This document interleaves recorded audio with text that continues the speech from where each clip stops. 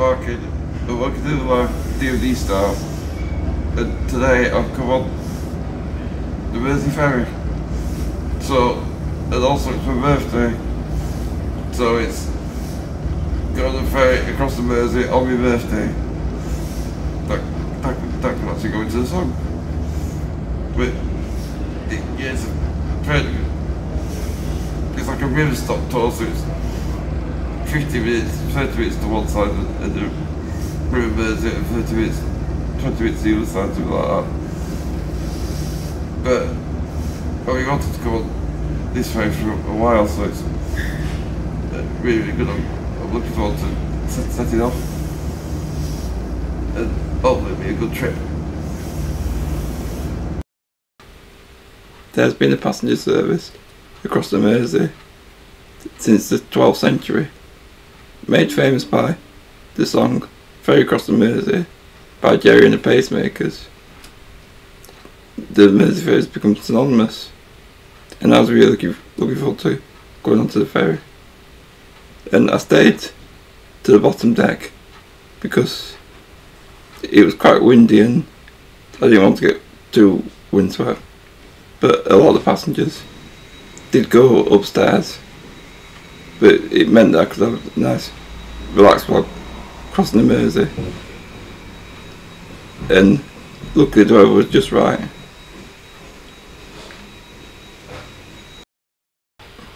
This service that I went on was a river cruise, so it started at Liverpool at the Gerry terminal, and it was 20 minutes to get to Seacombe, that's at the other side, and then half an hour back.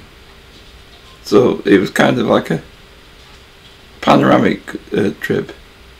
Usually it takes 10 minutes to get there and back, but because this is a river cruise, it takes longer so we could see the sights. The first sight is Bramall Dock, which is where Everton Football Club are going to be playing in a couple of years' time. And this is one of the shipyards, because Liverpool's synonymous for shipbuilding. Now this is a panoramic view of the Mersey.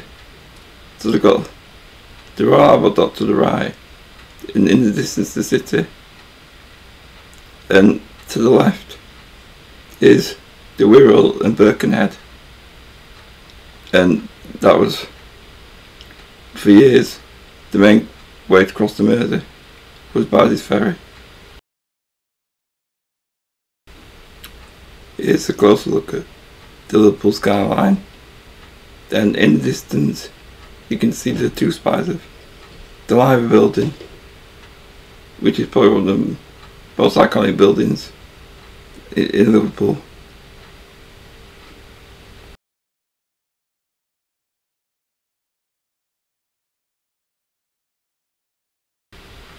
As we swing towards the other side of the Mersey, which is towards the Wirral, which is where Birkenhead is, which is quite an industrial place, and also ferries to Ireland depart from Birkenhead.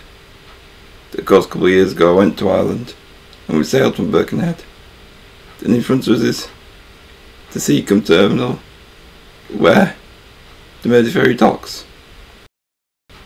After picking some passengers up at Seacombe, we're back onto the Mersey.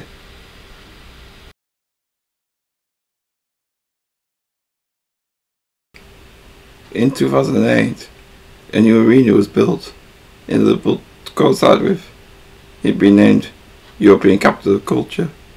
So that is the grey building on the right, and then to the left of that is the red brick buildings, which is the Royal Albert Dock, and that was disused in the 80s, but it's been restored, so and there's several museums there.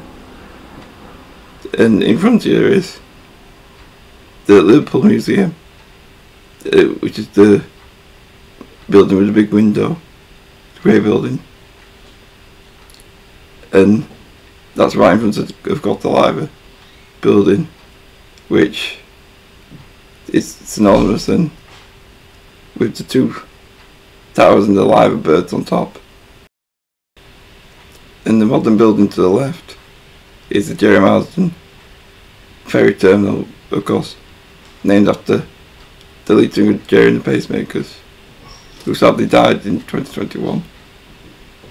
But that is where we'll be docking and coming to the end of a good trip on the Mersey Ferry.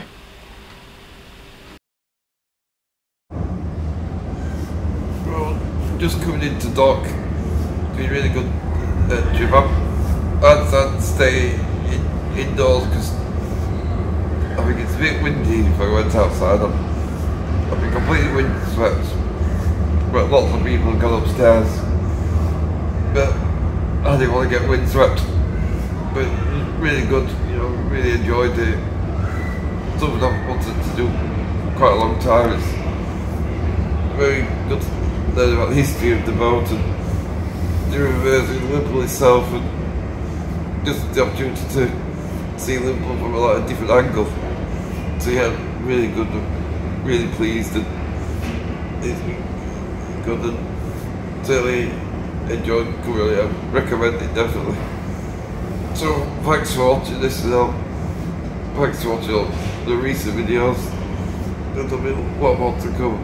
So thanks everyone, and on that note, I'll see you on the next one.